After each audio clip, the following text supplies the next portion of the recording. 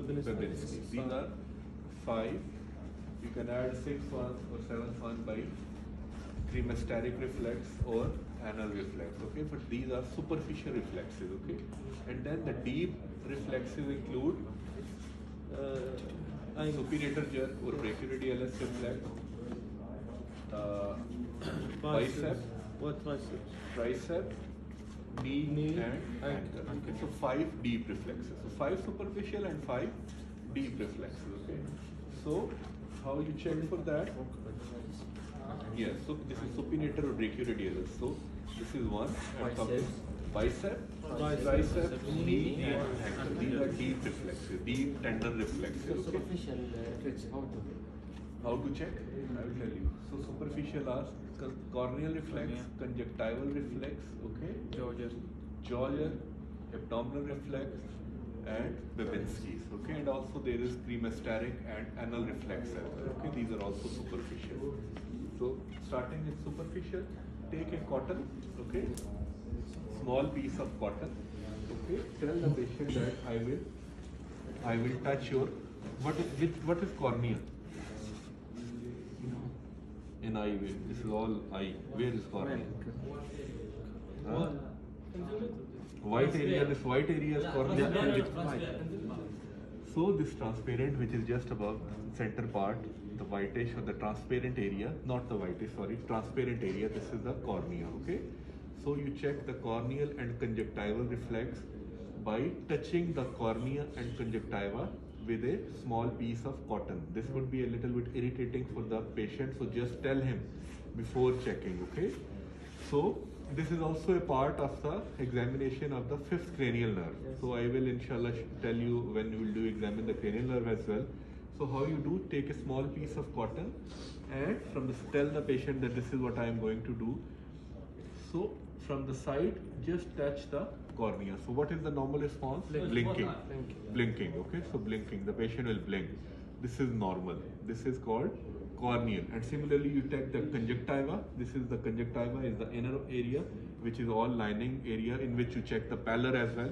So touch with that, and the same response, there will be blinking. Okay. Some student, I don't know where they have read, even in our country, they tend to do this by blowing from the side. It's absolutely wrong, unethical. Okay, for example, you are having some infection and you are blowing into the face of the patient. This is not acceptable. Okay, so take a piece of cotton or tissue. Okay, make a small edge and from the side, not from the front. Okay, from the side, just touch the cornea and the patient will blink. This is corneal reflex. And similarly, touch in the conjunctival area and the patient will blink. This is conjunctival reflex. Then jaw jerk. Ask the patient to slightly open, and here in this part, elicit with the hammer, or you can place your thumb and then strike it over. So normally jaw jerk is absent. So this is important. Other reflexes, they are normally present, but in normal healthy individuals, the jaw reflex will be absent. If it is present, abnormal. Upper motor neuron lesion of the 5th cranial nerve. Okay, so jaw jerk is normally absent.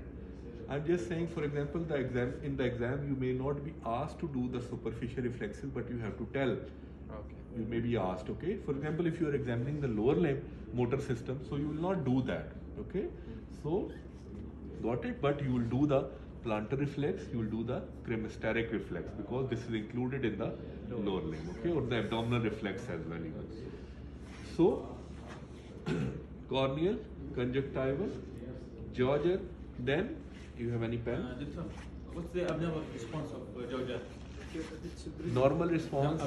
Abnormal is that there will be a reflex, there will be a jerk. Okay, when you hit, there will be a jerk. Okay, so the contraction of the muscle, just like. Okay, so if you don't find that, this is normal. If you find a jerk, positive jerking, this means this is abnormal. This is a sign of upper motor neuron lesion of the 5th cranial nerve. Okay, anyone having pen? Yes. Okay. Then comes the abdominal reflexes. So this is again superficial. So you make a diamond shape starting at the level of the umbilicus. So how you do that? Make a diamond. From outward go inward. What you will see when you do it like this, there will be contraction of the muscle, okay? So make it like this, this, this and this. So diamond shape from outward to inward, and at every point you will see that there is contraction of the muscle. This is called abdominal reflex, and the root value for this abdominal reflex is T8 to T12. So the thoracic segment 8 till 12. So these reflexes, they are elicited if there is intact T8 to T12 level. This umbilicus, what is the level of umbilicus? T10. Okay, so we see 2 segment above and 2 segment below. So T8 to T10, T12, sorry. This is abdominal. Then you can check the Babinski's from the lateral side. Scratch. This is at times annoying, so do tell the patient what you are doing, okay?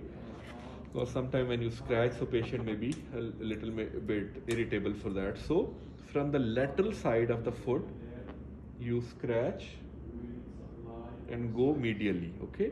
What is the normal response? There will be fanning.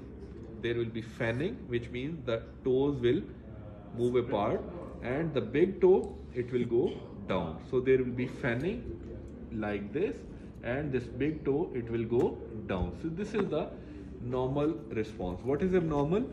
When you scratch, this big toe will go up and there will be no fanning, okay? And sometimes it may even be withdrawal, okay? So patient may withdraw. Withdraw may be abnormal, okay? Withdraw can also be abnormal, but the classical response or positive Babinski is when you scratch, the toe will go up, okay? So this is up. This is a classical sign of upper motor neuron lesion, upper motor neuron lesion, okay? So these are the superficial reflexes. How you check the cremasteric reflex? On the medial side of the thigh, obviously not done routinely, but you scratch on the or tap on the medial side of the thigh on the upper side, and you will see a contraction of the cremasteric muscle, okay? So this is the cremasteric reflex. Once you are done with that, then I'm just focusing on the lower limb. So knee reflex, this is the best way to do. You just flex both knee, and there was pen here, and from down, your hammer should be this. I think next time, inshallah, you have to bring your hammer. This will be required in your exam as well, so I can repeat it. So you just have a free fall, okay? So there should be a free fall of your hammer into the patellar tendon, okay? And what you expect? So there will be a jerking, okay? So this is due to contraction, and where you can see the contraction in the quadricep muscle, okay? So this is the knee reflex, okay? Again on one side, and then check it on the other side, okay? So this is knee reflex. If you do it and the patient have a very brisk reflex, so this is hyperreflexia. If you do and you did not find any reflex, what is the next thing you will do? And you do it, you didn't appreciate any jerk, no contraction, what you will do next? Ankle jerk. Finished? Sometimes people may have, because absence of reflexes you can document, because this is something which have maybe due to something serious if there is absent. So before you say these are absent, you have to make sure that they are actually absent, okay? So how you will do? For example, if you check and you did not find any reflex, do reinforcement. What is reinforcement? Powerful. Okay. So you will so you will ask the patient to do like this and approximate or push toward pull other side, okay? Like this, okay?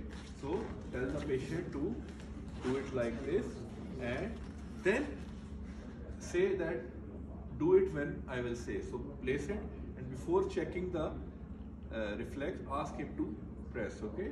And then At the same time. yes. So when he is pressing, then check again. So this is called reinforcement, okay? So if you still did not find any reflex, this is mean this is absent. So before commenting that the reflex is absent, check for reinforcement, okay? Reinforcement should be done, right? So now after the ankle reflex, then comes the knee reflex, okay? So you do the knee reflex by putting the patient, for example, if this is a patient, so you just flex and rotate it like this, okay? So I have done it here like this, and slightly extend the foot. This is the patellar tendon, Achilles tendon, okay? Feel it and then tap over it, okay? So you will see a contraction, and also on the foot you will see that this is, so this is how you check the ankle reflex, okay? If the command is only to examine the lower limb, still you have to screen the upper limb. For example, if I have given the example, a patient having a case of paraplegia, lower limb weakness, you have done this, but also at the same time you have to screen the upper limb, okay? So I'll tell. So I am not moving to the upper limb, I will come at the end. So what component we have done in the motor system? Bulk and nutrition, tone, power, reflexes, right? Gait. So now the next step is, if the patient can move, ask him to stand and move and check for the gait, okay? So there are certain types of gaits, for example, the paraplegic gait, or the hemiplegic gait, or the scissoring gait, or the waddling gait, okay? So this is something which, when the patient will walk, I think Dr. Hafiz will show you videos of the gait as well. This could also be included in the, and after that you can check the signs of meningeal irritation, okay? Signs of meningeal irritation, what are those? Ask the patient to relax the neck and touch it, the front of the sternum with the chin like this, okay? So this is called neck rigidity or neck stiffness, okay? Also, when you are doing it like this, also see if the legs flex abnormally, okay? So you will flex the patient will flex with the help of you. For example, you are doing it like this, and see if there is any abnormal contraction. So this is called turning sign. Okay, and what is the Brodinski sign? By elevation, so you will elevate, and the patient will have pain in the back. Yes. Yes. So in the back area and in the posterior thigh. Okay. So this area will be very stiff and painful. So these are the signs of meningeal irritation. Now, after this, just screen the patient for upper limb. Ask the patient to raise the hands. This will tell you whether the patient only have paraplegia or quadriplegia. Okay. So once finished with that, ask the patient to raise the hand. This will tell you don't need to check all the things in the upper limb if the command is only the lower limb. So just screen. Okay, screen it. What are the reflexes which you check in the upper limb? This is the supinator, this side, okay, the supinator reflex or brachioradialis. So this is the tendon, so you will tap on the tendon, okay. So this is the brachioradialis or supinator reflex. Then this tendon here, it is the tendon for the bicep. So you can place your thumb over that tendon and strike it with hammer, and you will have a flexion of the forearm, okay. And then from the back, this is the area for the tricep, just above the elbow joint, and you will tap on that, and the patient will have an extension. In biceps tendon, we place the thumb over the bicep tendon. You will place the thumb over the bicep tendon, and then so this is tendon. So just place thumb like this and tap on the thumb, and you will have a flexion of the forearm. Okay. So this is about the reflexes. Okay? So these are the components of the motor system, and this is important when you are checking the motor system. Again, bulk and nutrition, tone, power, reflexes, gait, signs of irritation, and screening of the upper limb. Okay, so this is how you check for the Any question about the motor system?